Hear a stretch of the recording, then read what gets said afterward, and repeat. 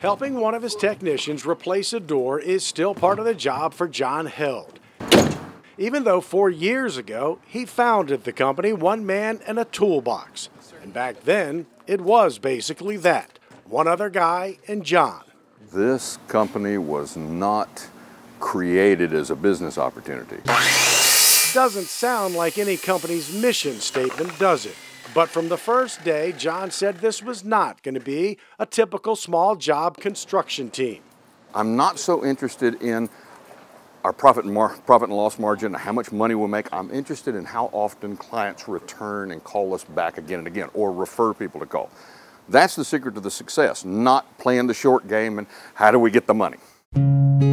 It's a business foundation that began as a young man in Alabama, an Eagle Scout, and after high school, the United States Army and its military patrol. Honor, discipline, and doing right by others are principles John would bring into his own business, but not right away.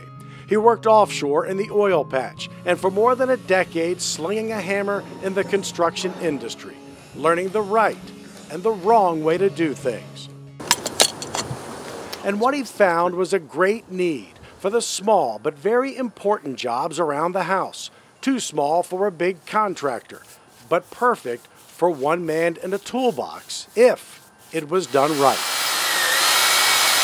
John wants only skilled labor and usually only hires people 35 or older.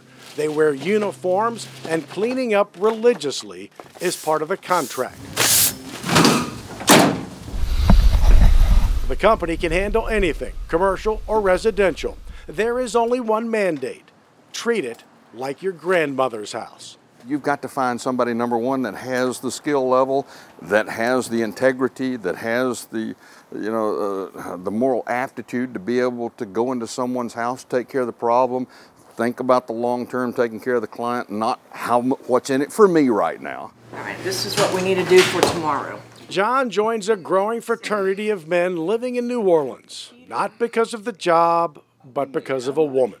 Met her and that was a crash course. That's all it took. Next thing I knew, I spent the rest of my time going, yes ma'am, no ma'am. Kelly was a preschool teacher here before they met. After marriage, she joined the company because she too saw it was not your typical construction crew. I know our goals, our morals, our intent, and how we, want to treat the customers, or exactly how we want to be treated, so it couldn't fail. You won't hear the word handyman or jack of all trades around here. The goal is an all-star team of tradesmen, each with a special skill set. No one paying for professional service should be paying for a jack to come by and do work. I need kings of all trades when it comes to the construction industry. The frame was rotting. And you only get one shot with a first impression and someone's trust. It's an elderly lady. She has 24-hour care. The back door doesn't lock. We sent out a technician today to fix it. Something simple like that to give her security that her doors are locked. There's Rue, the chocolate lab, who greets everyone at the door. Labs seem to be an industry standard. Other than that, one man in a toolbox is not your typical construction family.